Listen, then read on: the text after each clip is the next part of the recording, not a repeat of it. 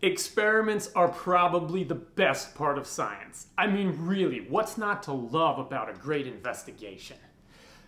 But the part that bums a lot of people out is the scientific language. Terms like independent, dependent variable, constants, controls, multiple trials. I mean, really, why can't we just be curious and have fun? Well, we can, and we should. But you can count the key terms you need to know on just one hand. And most of the ideas are actually kind of common sense. Understanding these ideas will allow you to gather data with confidence and precision. Give me just a couple minutes and I'm going to make you a pro at the controlled experiment.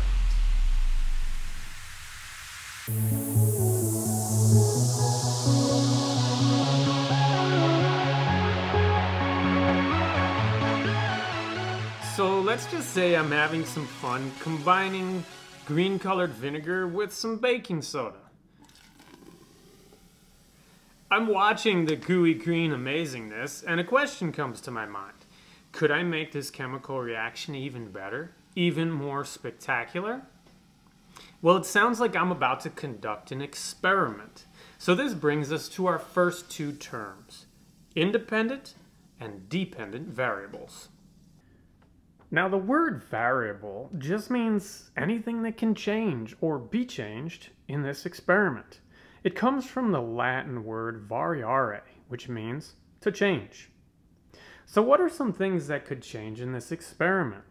Well, we could change the shape of the container, the size of the container, we could change the type of vinegar, we could change the brand of baking soda. Of course, we could change the amount of baking soda or the amount of vinegar. And there's a whole bunch of other things that can change in this experiment too, like how high the chemical reaction goes in the tube, the temperature of the chemical reaction.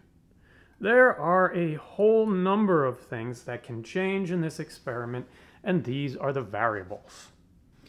Now, the independent variable is the variable that I, the experimenter, choose to change. Kind of easy to remember because independent starts with an I. In my experiment, I decided I am going to change the type of vinegar. I've always been curious if this apple cider vinegar will work as good as the standard white vinegar. Now, how am I gonna know which type of vinegar works the best? Well, sounds like I'm gonna have to take a measurement. And guess what? That thing that I measure is the dependent variable because it depends on what I changed. In this case, I'll be measuring how high the bubbles go inside the graduated cylinder. Now for our third term, constants. Constants are the things you keep the same in the experiment. Think about it this way. We want to devise or set up a fair test. The only thing that we're testing is the type of vinegar. So everything else we want to keep constant. We'll use the same container. We'll use the same amount of vinegar. We'll use the same amount of baking soda and the same type of baking soda. The only one thing we'll change is the independent variable. Everything else will stay constant. Now you may be thinking to yourself, you know what? I just want to go all mad scientist on this thing. You know, I'm going to change a little of this. I'm going to change a little of that. I'm going to add a little more of this. I want to make an epic chemical reaction. And maybe you do. But then somebody asks you, why was it such a great chemical reaction? And you realize, if you change more than one thing, you don't know what caused the outcome.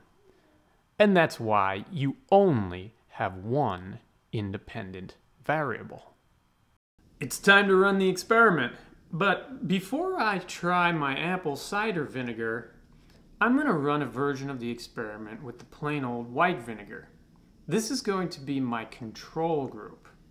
A control group is like a normal version of the experiment that doesn't get the change in the independent variable. We need this so we can have a basis for comparison to see if the apple cider vinegar really makes a difference.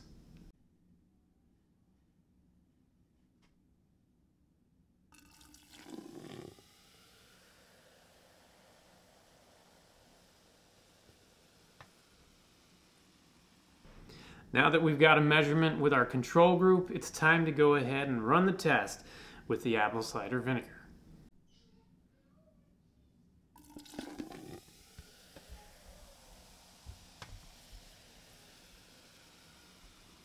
Wow, that was pretty cool. Apple cider vinegar for the win. This brings me though to our fifth and final term, multiple trials. What does that mean? Well, it means you should do an experiment more than once. It makes it more likely you'll come up with the right conclusion. Let's go ahead and run this one again, just to see.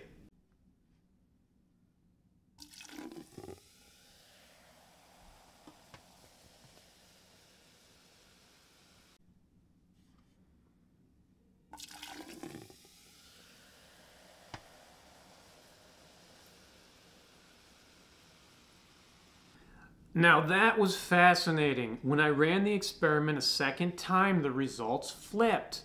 The white vinegar outperformed the apple cider vinegar. That is why multiple trials are so important. What would I need to do to prove that one of these is actually better than the other? Well, I'd have to do a lot more trials to really come to a solid conclusion. Right now, I'm thinking maybe they're about the same. So now you know what the 5 key parts of a controlled experiment are. The independent variable, the dependent variable, constants, the control group, and multiple trials.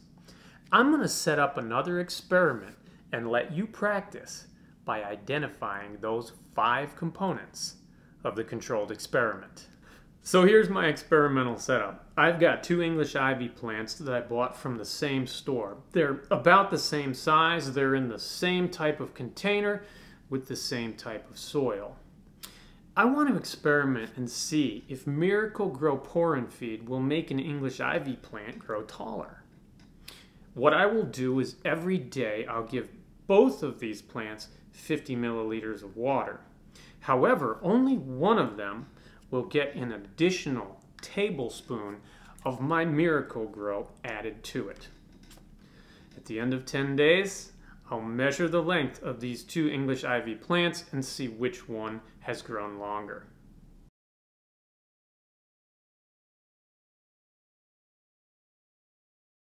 So let's see how you did. The independent variable,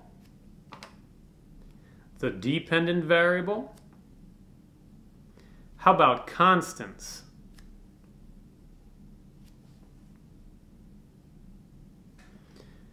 Was there a control group? And finally, how could multiple trials be used in this example? Well, it looks like you're a pro at controlled experiments. Get out there, give it a try, and as always, stay curious, my friends.